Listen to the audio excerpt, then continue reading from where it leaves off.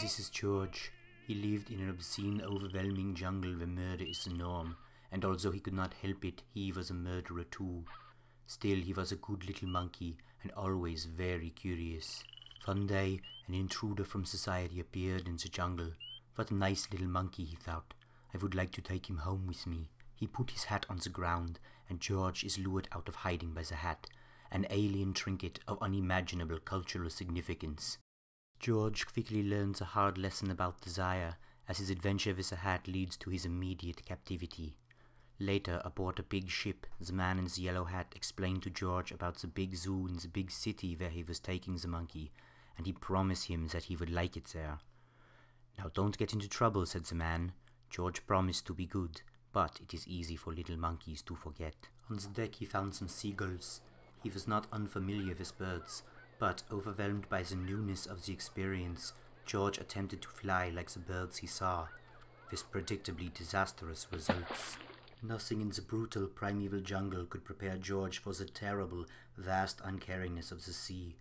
Upon being rescued and pulled to the boat, a veritable school of fish issued forth from his lungs, as if even the fishes longed for something smaller and more manageable than the oceans.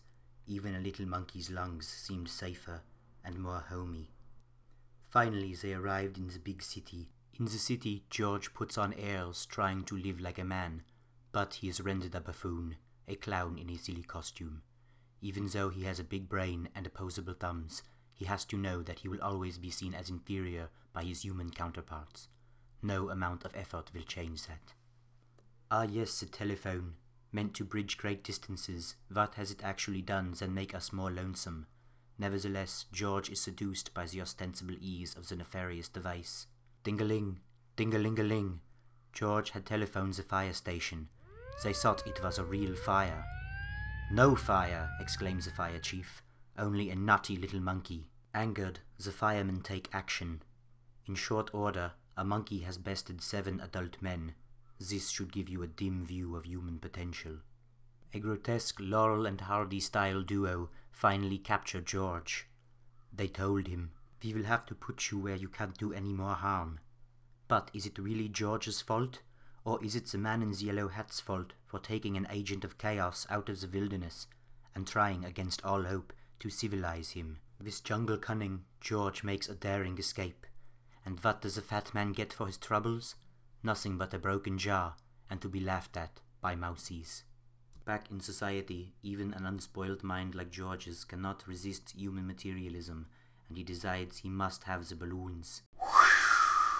The saying goes, curiosity killed the cat.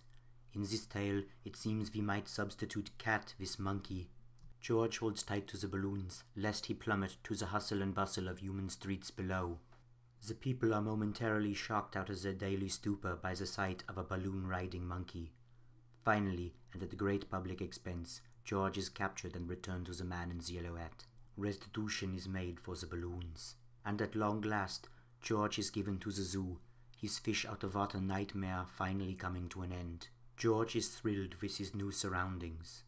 But one cannot help but wonder whether a creature of the true jungle can find actual happiness in a facsimile such as the zoo, or whether his and the other animals' terrible nature will someday overcome the walls and attack human society from within. This has been Curious George. I'm Werner Herzog. Good night, Liebchen.